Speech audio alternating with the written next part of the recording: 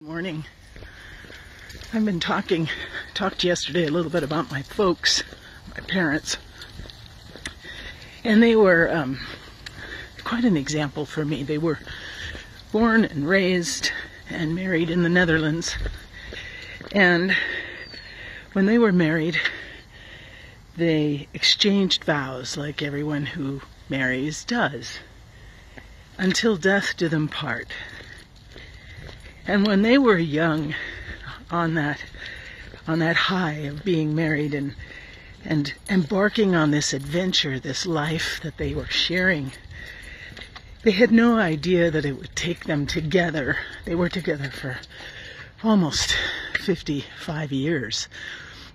And their love for one another and their faith in God, that adventure, when they said those words at the beginning, until death do us part, they really didn't know how quickly those years would go.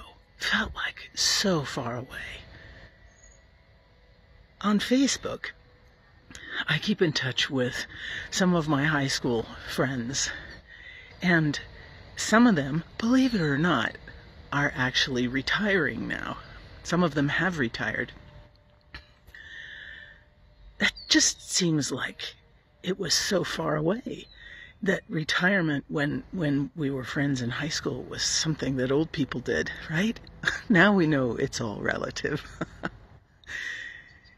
The tools that we used, that we forged when we were young, whether in marriage or in high school or in our jobs or in other relationships, by and large serve us through our whole lives. They work well for us. That's the reason we keep them. That's the reason we honed them and shaped them to begin with. Tools that help us to cope with frustrations, with pain, with dealing with other people who think differently than we do. And yet when a marriage ends, whether through death or through a partner's departure, or whether we move into retirement, now these are decisions and these are realities for us that feel final in many ways, that feel like now we move into another phase of life.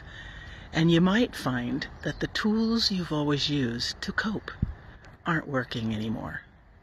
How do you know that? How can you tell? Even Scripture tells us not to put new wine into old skins. Don't use old receptacles for new ideas and new realities. If you're feeling like you've got to force things in your life that used to come naturally, if you're feeling a deep unrest and unpeacefulness, perhaps even a lack of happiness, if your gut, your conscience has been nagging you and telling you that something is off in your life, it may not be time for a new adventure. It just might be time for a new raft. Are the tools you're using still working? If we cling to the old ways of doing things, even when our realities change, we'll only be frustrated. We'll only be further unpeaceful and unhappy. St. Ignatius has a terrific way of discerning decisions. How do we make decisions? How do we weigh one choice over the other?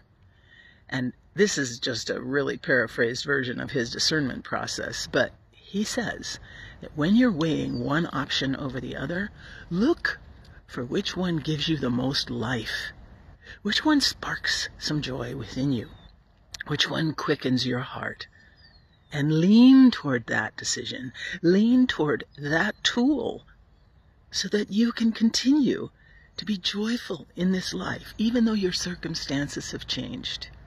So today, we look to forge new tools, and to kiss those old tools goodbye, thank them for their service, and lay them aside, because they no longer work for us.